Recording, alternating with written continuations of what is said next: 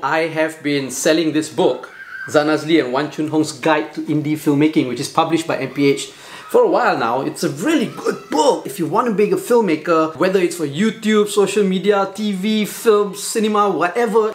This is the book to get. I'm going to make it more accessible and more affordable to all of you because I believe that everybody needs to become a filmmaker.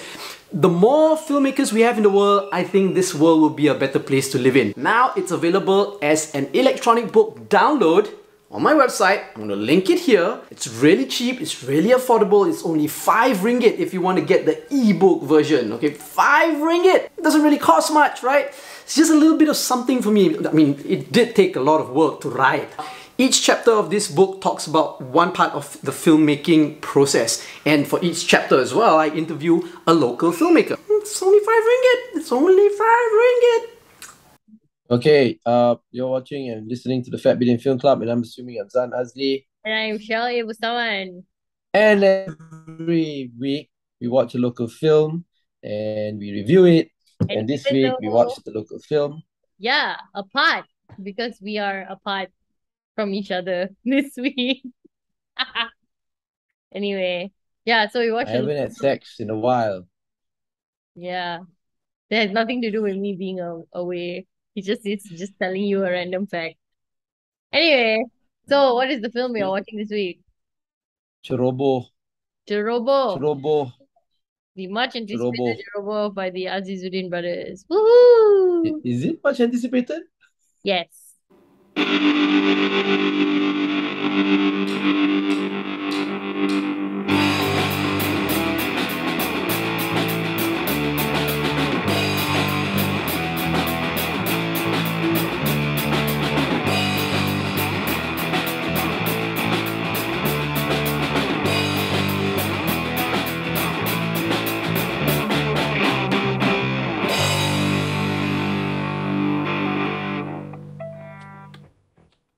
Okay, so we watched the film.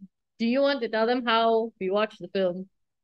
Maybe you could tell them we got how you invited. watched the film. We got invited to watch a screening of the film by Khairul Anwar from Paji. Okay, he was gonna do a screening right before the movie. The movie is supposed to be released on Netflix, lah.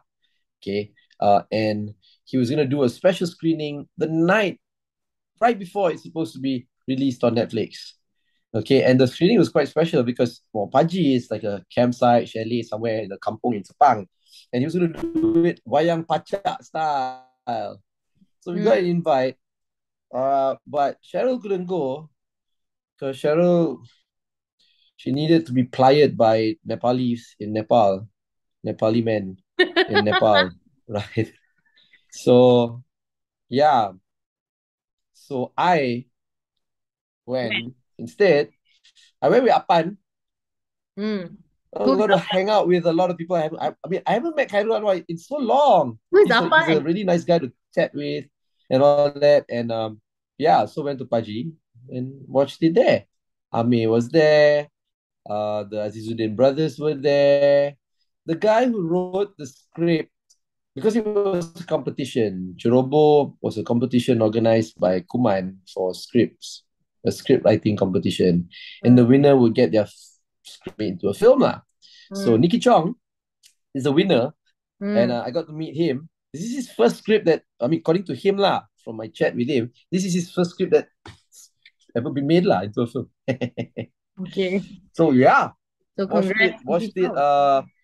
I watched it wayang pacak style, bentang tika in the field and on the grass, and we ordered some nuggets and hot dogs and barbecued lamb. And we watched it. Yeah, in the field. You did? Yeah, it was barbecue lamb. No? Well, there were you support the local industry, right? Because the local economy. Because Khairul invited like the kampung folk to set up stalls lah. So there were 2 stalls really. One stall selling like popcorn, nuggets, hot dogs, and drinks, and another stall was selling like grilled lamb. Yeah. So like Apan and I we did the date kind of thing, like dating kind of thing, bought like different meals to share. So for the viewers, no, Apan is his actual life partner. I am just a temporary human standing in until Apan's wife Sue dies and I die, and then Zan and Apan are just gonna live together forever. Yeah. So It's like literally we actually bought houses 10 minutes apart, okay, yes, from they each love each other. other so much. They don't speak to each other every day, but when they do, it's real and deep and whatever. So that's the Well, person. you see, Apan is also I've worked on with Apan on a lot of things. We started making short films together also. And he's our illustrator, animator, and graphic designer for a lot of our projects too. He loves Apan long time now. Okay, that's all you need to know. Anyway, Yeah. and it's absolutely natural for him to be dating with Apan instead of with me. He never buys me hot dogs. I Anyway, never buy hot dogs. yeah, I never get a hot dog. Where's my hot dog? Excuse me. You get my hot dog all the time. What are you talking about? You want mayonnaise on Anyway, it? What? Chili sauce? Honey? no, Huh? it's cheese. Cheese Malay. Apan doesn't get that hot dog, I don't know. right? I wouldn't know actually. I mean, we have seen each other's hot dogs, so um, Mm. That's not what we're here to talk about. well, check out Apan stuff. Arif Rafan Osman, he's a very famous artist, illustrator, comic book And artist, and all he that. doesn't need us at all, Yeah, actually. Super Doofus. Go to Facebook, look for Super Doofus, or search for his NFTs. He's like leading NFT Yeah, artist, he's like whatever. super big on the NFT scene. Anyway, yeah, so And I everybody should check out Paji too. I think everybody should check out Paji too. If you want to go on a holiday, like an eco kind of resort holiday, check out Paji. so are we going on an eco resort holiday? PUDGI. We should go one day. He's got more things now since he first started. When he first opened, he's invited us to go many times, so we never went. But Oh, now he's got like chalets and all that. There's a camping ground, everything. It's quite nice. okay. Okay, we'll go. Okay, so Yeah. I didn't get to go to Paji and have hot dogs with Apan. So instead, Yeah, you just got plied by Nepali man. there's a story to that. We'll tell you this later. Anyway, so I just asked Iskandar Azizuddin, the producer of Ceroboh, for a screener, and he was nice enough to actually send me a link. So thank you, Iskandar, for the link. And so I got to watch it yesterday. Just so y'all So know, so so I get to share hot dogs with Apan, and you get to I share get hot links dogs with from Iskandar Azizuddin. Anyway, yeah he didn't eat and hot Nepali man. dogs. What? There are no hot dogs here. Anyway, so then and then what happened? Oh, yeah. So just so you all know, Maybe Ceroboh, watch that. Ceroboh is on Netflix right now. Yeah, it's on Netflix On right now. Netflix yesterday. No, not yesterday. It got on Netflix. Yeah, like yesterday for me, but by the time you see this, it would have been 2 days ago. So it got on Netflix on the 31st of August. And it's streaming right now on Netflix. So right after you watch this review, we'll let you know whether or not you should actually go watch it on Netflix. Yes.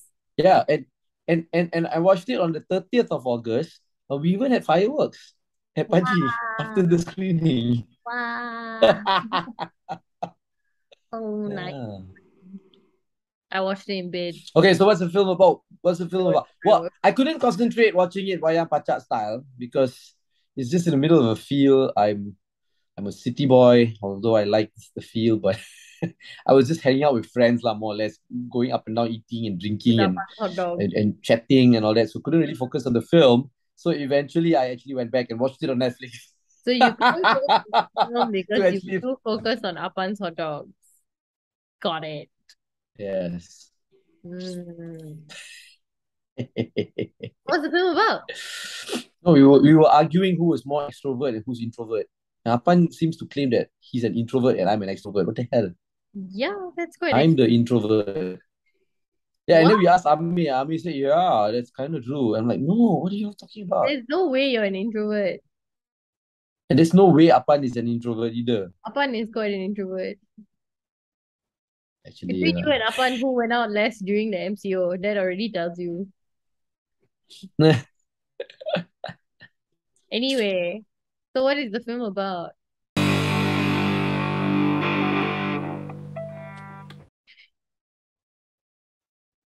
so yeah, tell us what the film's about.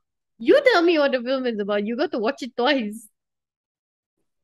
Okay, so Yo, the film is about it's kind of, I don't really know if it's post-apocalyptic or apocalyptic, but basically there are these things in the sky that are infecting people's brains, and like they mind control people on Earth. So it's centered around this group of survivors lah. Specifically this one girl whom, when she was, I guess, attacked by the sky screamers, I think they're called, I think she called Sky Screamers. somehow she somehow I think I didn't, missed sky that. beast. They're called the sky beast, I think, sky beast. So when she got infected, when she like got attacked by the sky beast, like nothing happened to her. She didn't get mind control, but like she gets a headache every time they walk past. So this is a bit annoying because it means that every time these sky screamers, these sky beasts make an appearance, she'll be screaming lah because her head pain, you know. So yeah, the story is basically about that lah, about the sky screamers, and then about this group of people who are trying to survive the sky screamer attacks, and it's about how the sky screamers menceroboh your mind. Hmm. Hmm. Scary. Huh. So, how did you like the What do film? we think about the film?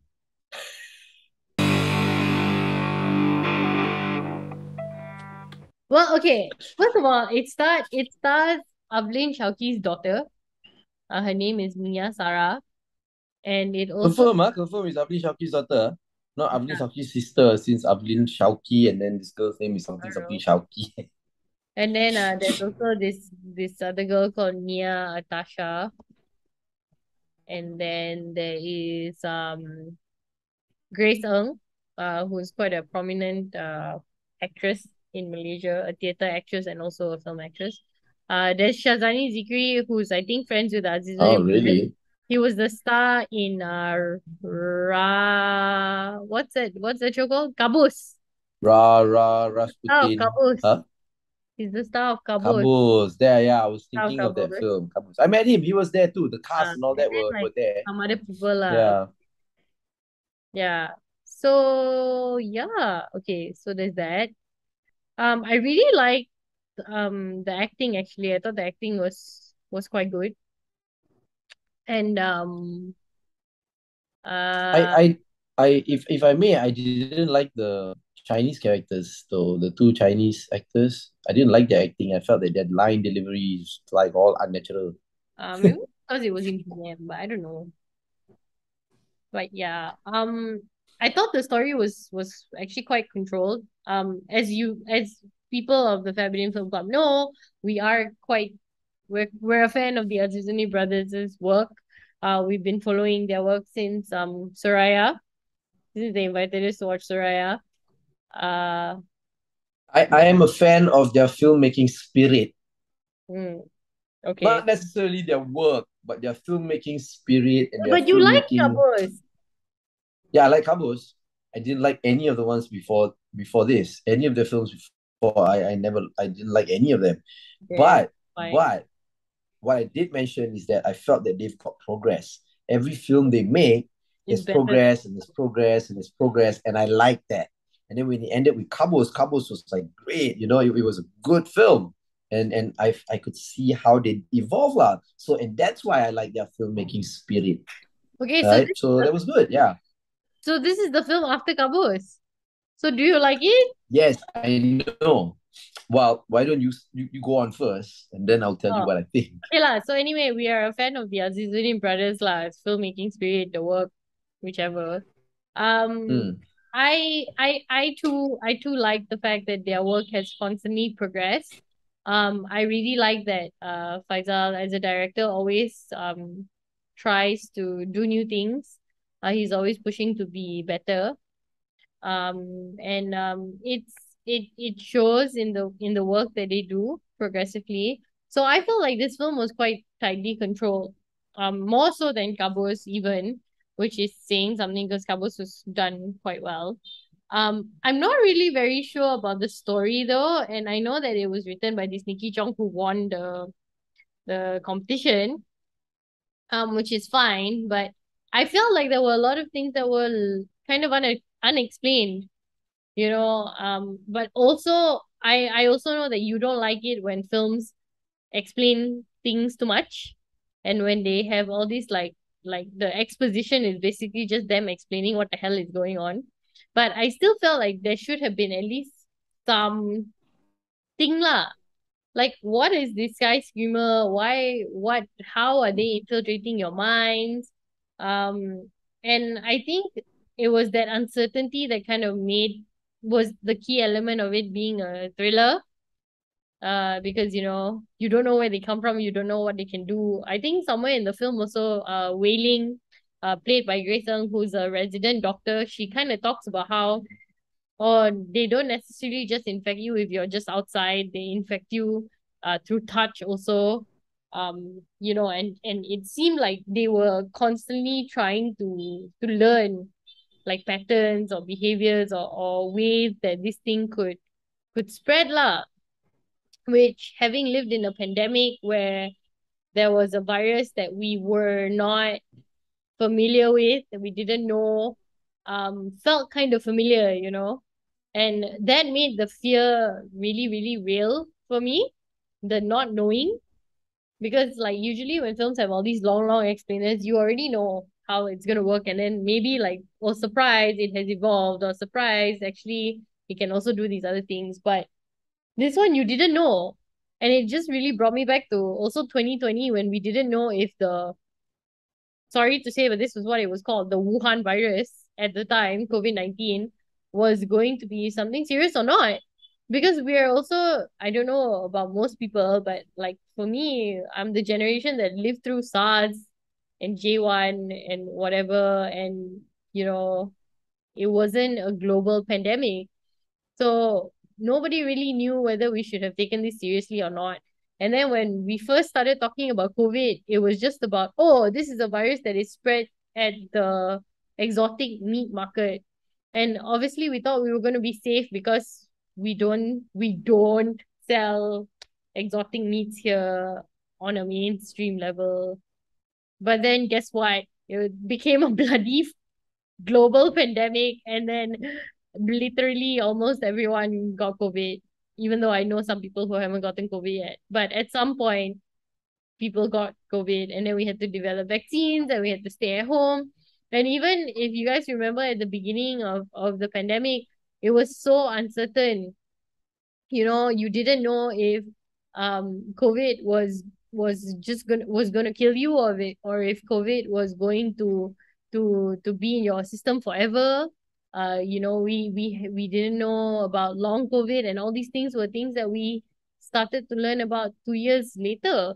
And we're still learning about it now. It's still mutating, and it's still changing and evolving, and we're still learning so much about it. So uh that, in parallel to what was happening in Ceroboh, was scary lah for me. And that itself was what made it a thriller to me, you know. Mm, But mm, mm, in terms of storytelling, it didn't really tell me a very good story.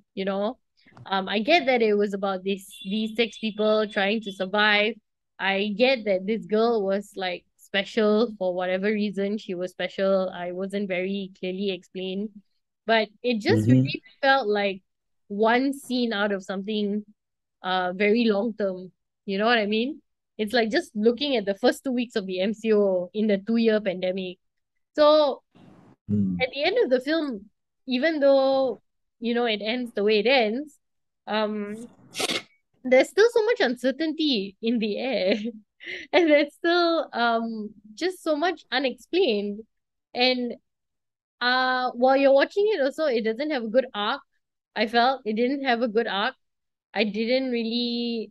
I mean, I knew where it began, obviously, because the film began there, but it's just really, there's no beginning, there's no middle, there's no end. And it just really feels, again, just like one scene, lah, one scene out of something that should be bigger. So I didn't really like like I didn't really enjoy that. But as a thriller, because Kuman Pictures produces horror and thrillers exclusively, I thought it worked. It was quite thrilling. It was definitely quite very scary in an ideological sense. I like that it didn't use jump scares. I like the psychological element of it, but in terms of storytelling, I didn't really do much for me. Yeah. Okay, so now what do you think? It was so. Hmm.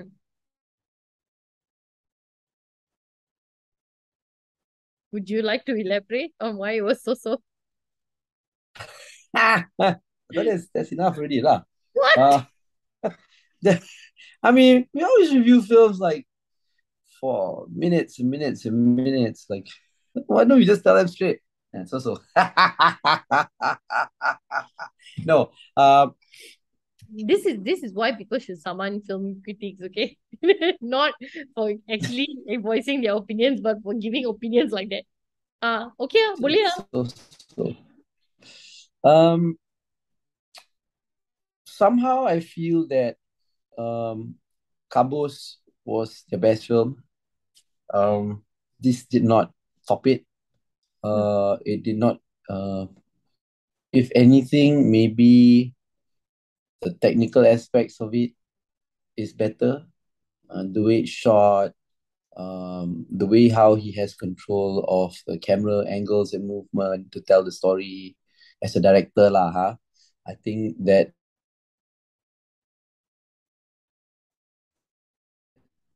has improved lah. Okay, I think the way they styled the film, and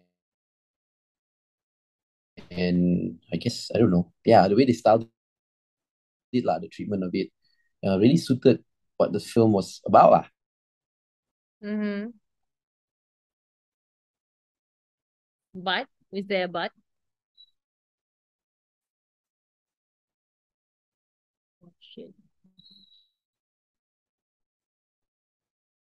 Okay. Okay, so before we were rudely interrupted by technology, um, poly technology, I was saying, yeah, it's derivative of many other films of this style. Um, and you put a group of people together. It also reminded me of that Walking Dead series also a little bit. You put a group of people together. They are the only people left. They're not really friends or anything, but they've got to survive together. And you get all these kind of like dramas and all that. I don't know. It's okay. I'm not saying the film's bad, but it ain't good lah. Mm, Not to say that it isn't good either. It's just like very so lah. You mm, know, doesn't inspire me much, doesn't excite me much. Uh, it's okay. Watch as you can, don't watch as you can for me lah. You mm, know, and after watching this, I don't know if I remember it after like a year or two. mm. You know, uh, I don't know if this is bad. I don't know. Is this very very harsh for me to say this to the No, Azizuddin brothers and you've Fakuman been Pictures? you've been harsher. Yeah, I mean I've been harsher, but I don't know. So I Kuman say are our friends. they're Kuman not going to Pictures sue is us our lah. friends. At least I'm not. Yeah, I mean that's what I feel lah. I don't know. I like Cabos when it comes to the Azizuddin brothers films. I like Cabos. Okay, look, we It have was to remember that Kabus mm. was written for them by their mother, who Look, is, Cabos is the one with Tony Yusuf, right? The one yeah, the who's they, their they mother murdered badass. somebody, and then they had a wife. The wife, yeah, Hmm. yeah.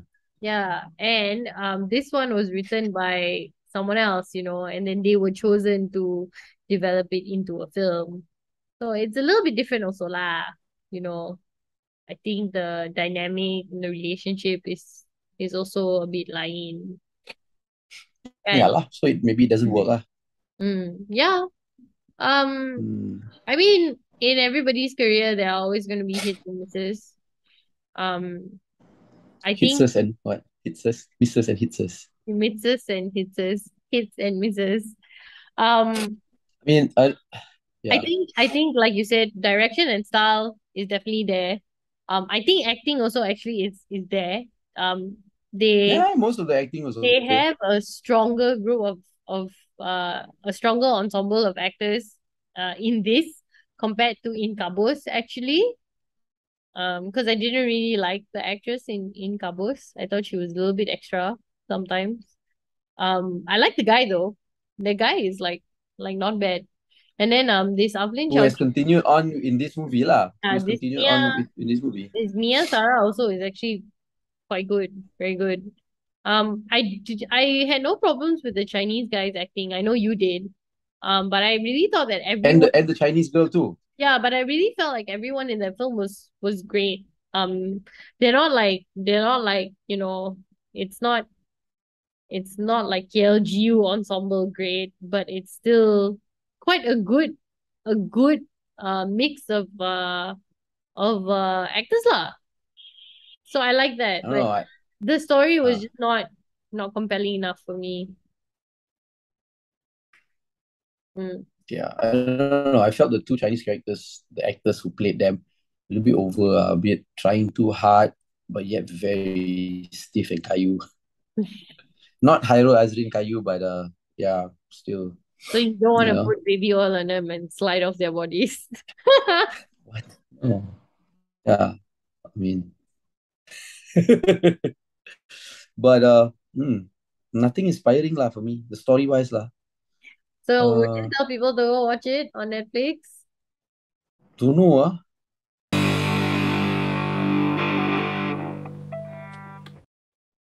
if you, I think this is something like if you got nothing to do, you're outstation in a hotel, you turn the TV on, suddenly it's on, can watch Mm. uh, I don't know. So lah. Can also can, don't also don't.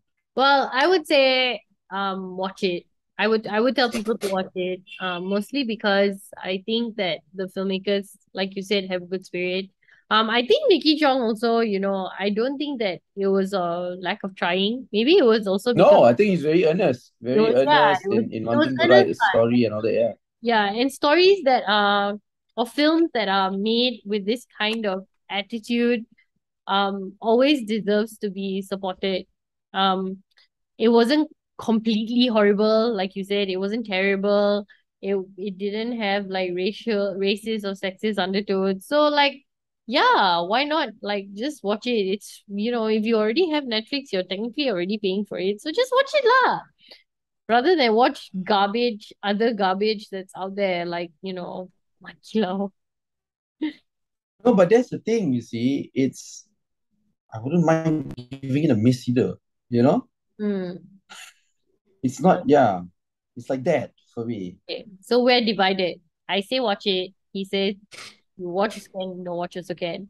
So maybe you should watch Hmm. it If you and don't watch it, you're not missing anything, lah. You yeah. know? So maybe you should watch it and then let us know what you think. Like, should you have given it a miss or, is it like actually quite a But intriguing? then if you're telling people to do that, then everybody's gonna follow what you say already. Just watch it. No, there are people who will listen to you and just be like, okay lah, I got no time, I'm not gonna watch it. So we'll see. Maybe Yeah, I wanna hear from those who decide just not to watch it. Okay, comment below. okay. So make sure you comment if you actually decided to watch it or not because we're going to keep score. Okay? And like keep tabs on it. So yeah, there you go, I guess. Is that it? No? Yes? That's it. All right. That's it. So like this video, don't like this video. Let us know what you think if you do watch it. Let us know if you decided not to watch it because Dan told you can give it a miss. Um, Yeah. Subscribe to the channel. subscribe to our YouTube channel, follow us on all our social media at Bidin or go to fabidin.com to get everything. You've been watching and listening to the Why are you Family saying my Drama, line? and I'm assuming I'm I'm sure it was assuming I'm Zan on, Azli. and I'm sure it was on. Bye.